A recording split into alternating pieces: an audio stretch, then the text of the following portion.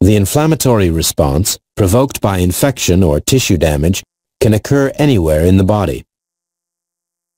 It is most commonly recognized as redness and swelling on the skin.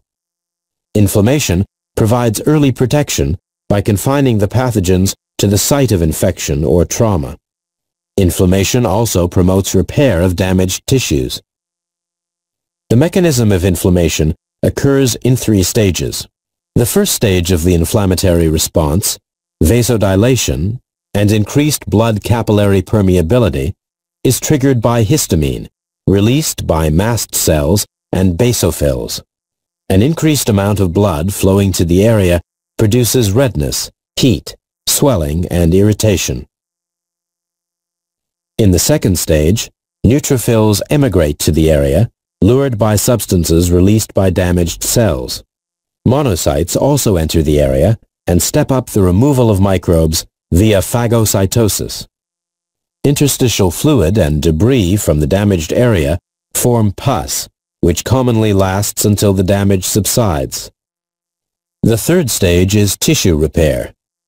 Fibrinogen, a clotting protein, is transformed into a meshwork of thick, insoluble fibrin threads, forming a clot. The clot becomes a scab.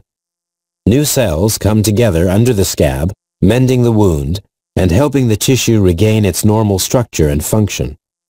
Fever is an increased body temperature for the purpose of immune defense. Normal body temperature is 98.6 degrees Fahrenheit or 37 degrees Celsius. When certain bacteria are phagocytized, the release of interleukins triggers the readjustment of the body's thermostat. Excessive fever, above 112 degrees Fahrenheit or 44 degrees Celsius, can be dangerous, even fatal. But temperatures around 100 degrees Fahrenheit or 38 degrees Celsius can be beneficial in fighting viral or bacterial infections. Fevers help fight viral infection by increasing the production of interferon.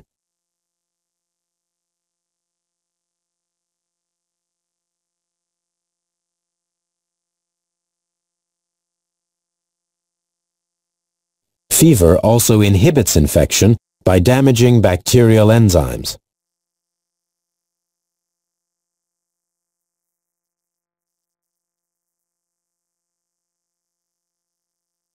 Increased temperature also speeds up mechanisms that repair tissue, such as phagocytosis.